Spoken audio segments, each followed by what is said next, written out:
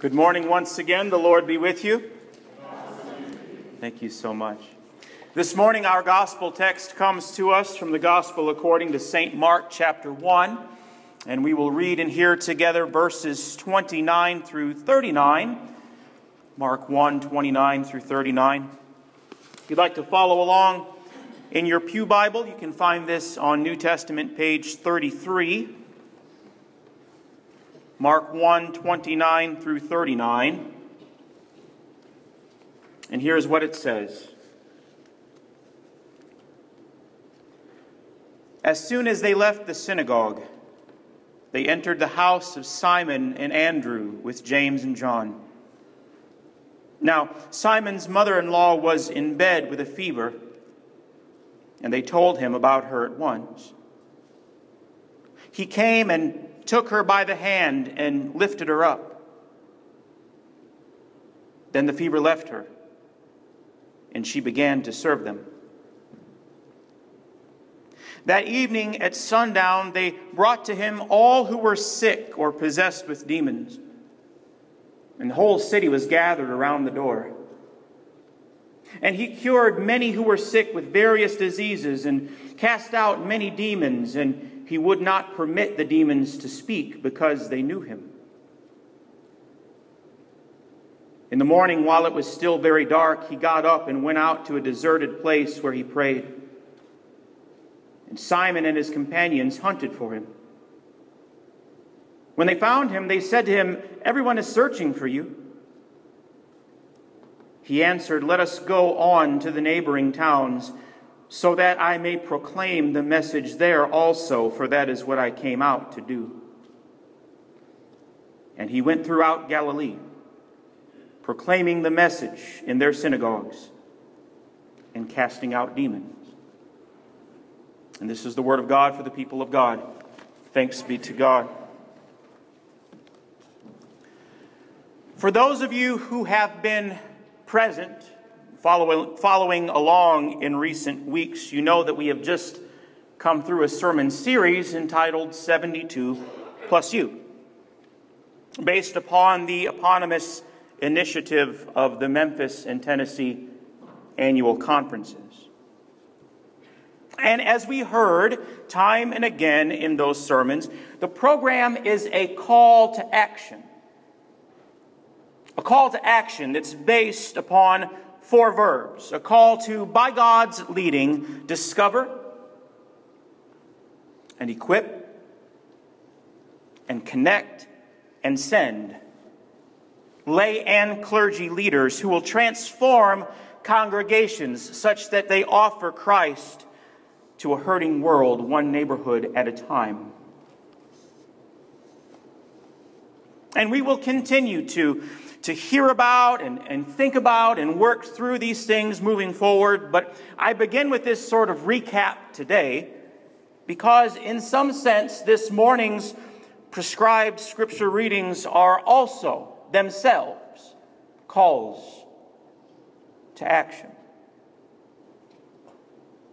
More specifically, they are calls to proclaim the good news of Jesus Christ, which is a call that all of us, in some form, in some shape, in some way, bear. This week's gospel lesson picks up where last week's left off. Jesus is still in the region of Capernaum. As a matter of fact, he's leaving the synagogue where last Sunday we heard about him casting an unclean spirit out of a man. And here, as he travels with some of his disciples, we again see Jesus coming upon those who are unwell, healing them. St. Mark says all who were sick or possessed with demons were brought to him, which, I don't know, it sounds to me as if there were a vast number who were suffering in myriad ways. The whole city was gathered, the evangelist writes. It reads like the whole place was in a desperate condition. It seems as if their need for Jesus was particularly great. And yet, in the midst of all of this chaos, in the midst of all of this clamor, there is the story of one. The story of an individual who is singled out in what she receives from Christ. Hers might be a story that's easy to overlook, given the amount of other healings that Jesus performed in this vicinity. It might be easy to overlook, given that the woman portrayed is nameless, known only to us as Simon Peter's mother-in-law. Indeed, we're not given much to go on at all, not much specific information about her, only that she is fevered and in bed. 2 verses. That's all the attention she gets. But I think that today she deserves our full focus. This story, her story, is not one to gloss over because it has much to say if we'll listen. The scripture tells us that Jesus healed Peter's mother-in-law. Indeed, it says that he lifted her up.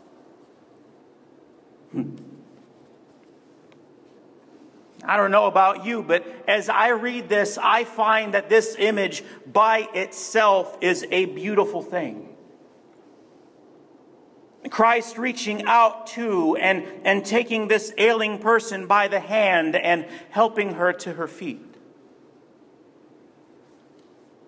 It's an image of Christ that ought to be familiar to us.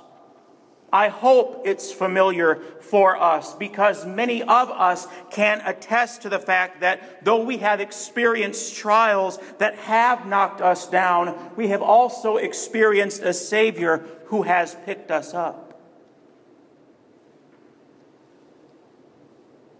Has anyone here known Jesus to be a healing Savior? We know a God who, as the psalmist writes, lifts up the downtrodden. And this is a lovely picture indeed. Even so, something is lost in the English as we read the gospel.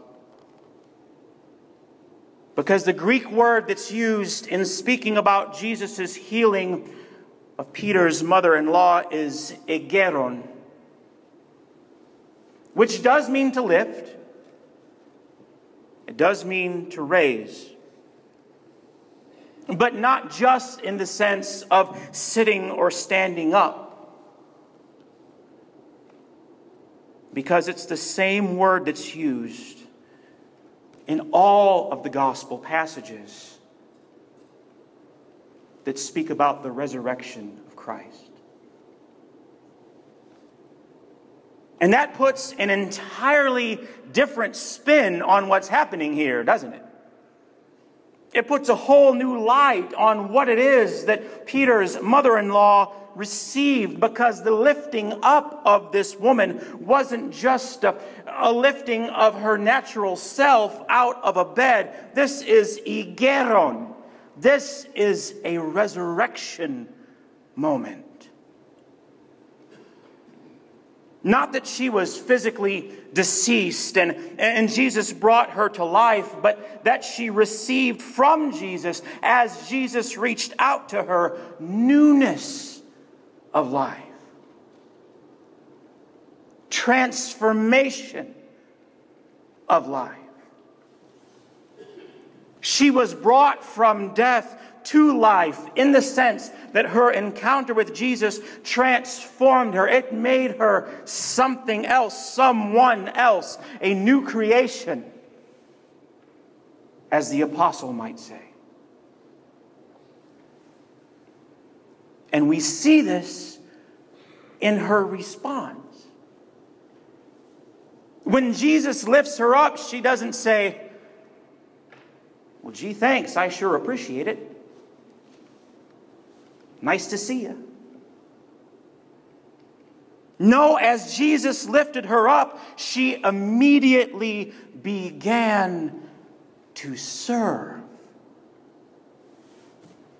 She was made well. And she got to work straight away. Now, some might shrug this off as no big deal.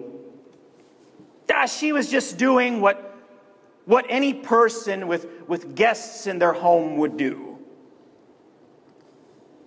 And I don't know, maybe there is some truth to that. But as I take a look, I see something a bit more profound here, because I see in this woman's actions a recognition of what had been done for her and the ensuing desire to pay it forward.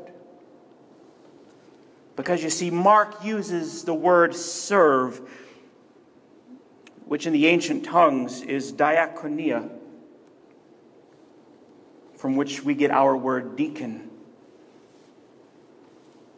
It's a term that refers to servant ministry, a ministry that is self-effacing and seeks to meet the needs of others. The Scripture doesn't describe how she served or in precisely what capacity she served, but we know that as Christ raised her to new life, she became a servant.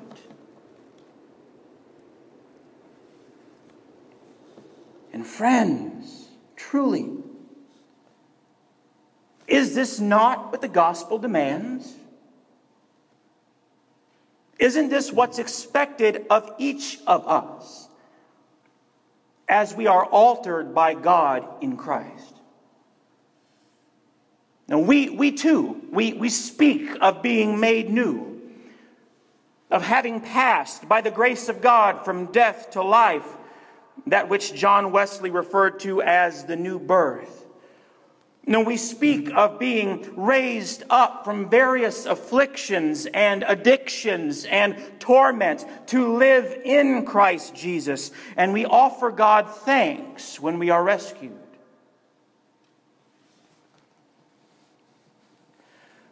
But how often do we consider in full the implications of having been lifted up by Christ? How frequently do we give attention to what the resurrecting, the life-giving Christ calls us to? How readily do we acknowledge that the reason we are rescued, the reason we are changed by God, is to live for God? Which means loving and serving both God and those around us.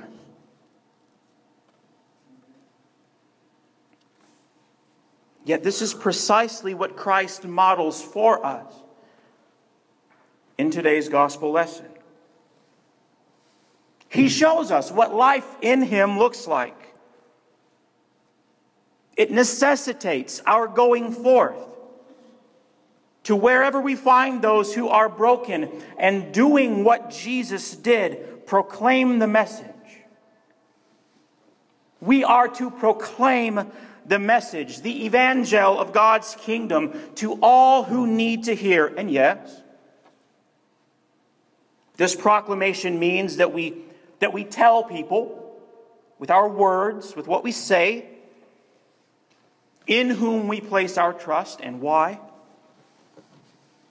It means that we confess with our lips our faith that through Christ God has reconciled all things to God's self. But notice that Jesus' ministry was not devoted entirely or solely to speaking. Jesus preached and Jesus taught and so proclaimed the gospel. But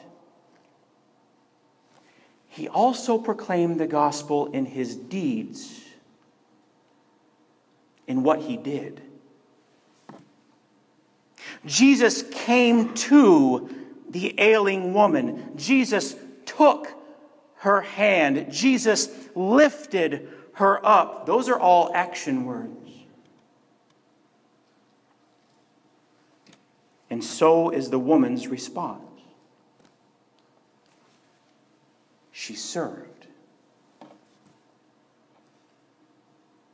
St. Paul reinforces this notion in what he writes to the Corinthians, saying that he is obligated to proclaim the gospel. But he also says that to do this, he made himself a servant, a slave of all, so that he might win more of those whom he met.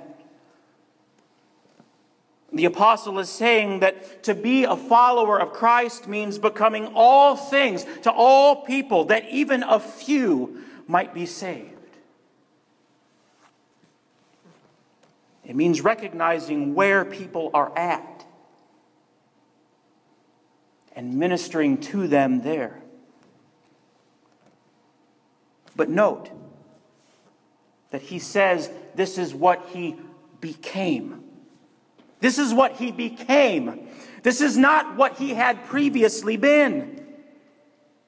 It's what he was made into as he encountered and gave himself to Christ. There was a change in the life of the man who'd been known as Saul, a change which manifested itself in him giving his life for the sake of the gospel.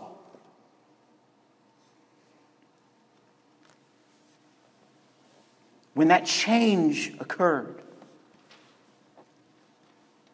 Paul responded. And he too responded with service. Friends, I want you to hear this. Christ visited that woman who lay ill on her bed. He touched her. And in so doing, he did more than restore her physical well-being. He imparted to her a desire to show forth the same grace that she had been shown. He gave her the desire to serve as she had been served. This is what a life truly lifted up looks like. I wonder, have we too experienced the resurrecting power of Christ?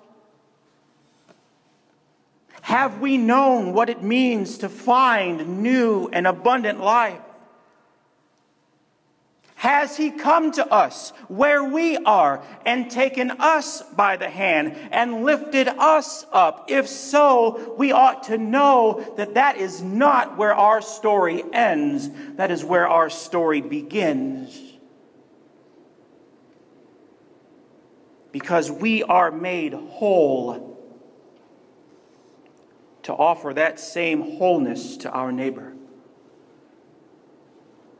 We are given life that we might speak life to others. How might we, here in this church, as part of this congregation, how might we become a more visible presence in our community? What might we do to have a greater impact on the lives of those around us? In what ways can we be more intentional in our disciple making? The prophet Isaiah writes that God gives power to the faint and strengthens the powerless. Indeed, that God heals the brokenhearted and binds up their wounds. God brings this to us that we might help to bring it to those around us. We are made well that we might rise and serve. May it be so. In the name of the Father, and of the Son, and of the Holy Spirit. Amen.